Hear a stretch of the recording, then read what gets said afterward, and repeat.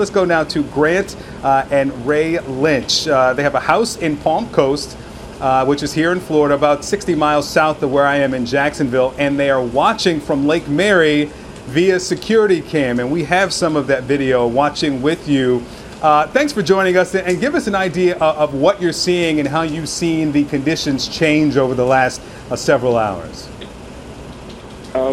This is Ray. I'm Grant's father. It's been pretty crazy. Last night we were watching the security camera and really couldn't see anything because it was night vision. But as the day progressed and light came up, we were kind of watching the waves, and I saw them go over the dune, and I told my wife, just watch. And we couldn't believe what we saw. It just started coming, and then when it hit the glass windows, I thought the glass would shatter because it went up to the top of the glass. There was rocks coming from the beach and hitting the windows. It was crazy.